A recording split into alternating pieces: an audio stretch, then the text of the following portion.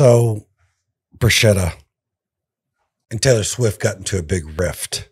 Were you surprised at any of that? No, man.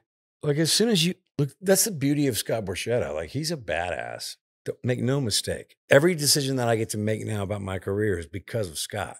Is he an asshole or does he just know what he's doing?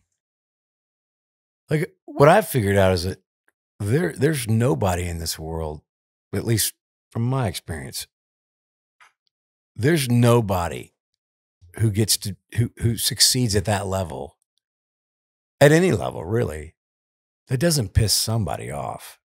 Because it's not a matter of stepping on toes and being inconsiderate. It's a matter of knowing exactly what you want. That's your agenda. I worked for a guy like that at the WWE. Yeah.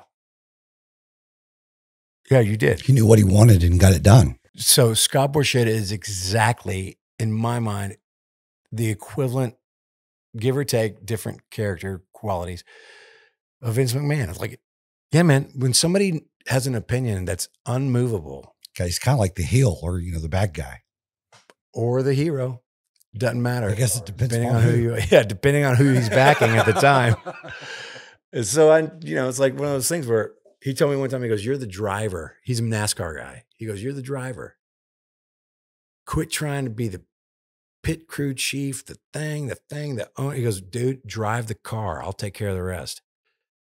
And I wasn't comfortable in that role after a certain level. I was like, "No, man, I want to choose the tires. I want to choose the thing. And he goes, "That ain't how it works." And I go, "All right, well, fuck you." And he goes, "Well, no, fuck you."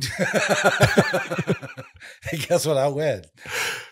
And we both win. Yeah, I get to be here now doing what I want to do. And I don't have to be trying to be somebody that I'm not. He understood that. So what happened there to Big Machine at the end? Scott said, "Hey, man, we've tried 8 singles." Like, I think that's his number. Like, I think he has a formula. If you go 8 singles and you're not over 1 million records yet, it ain't going to happen. Which was actually probably pretty true. Like, that's where my theory of like, hey, man, whatever I was selling, they weren't buying. So then I go, okay, cool. I'll go make a record of 8 or 10 songs that I think I would buy.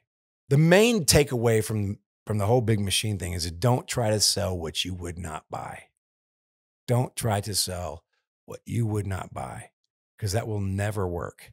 And so when I left that label, I go, okay, I will no longer make records that have any compromise in them, even though sometimes that works, but compromise won't work for me.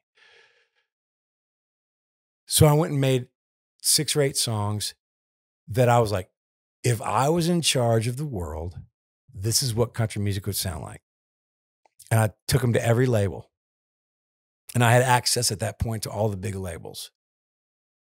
And I go, hey, man, this is what I think we could work with. And I think this would work. And there was this kind of vibe of like, this is where the Scott Borchetta thing is a double-edged sword. If he couldn't make it work, what makes you think we could? Because he's the best.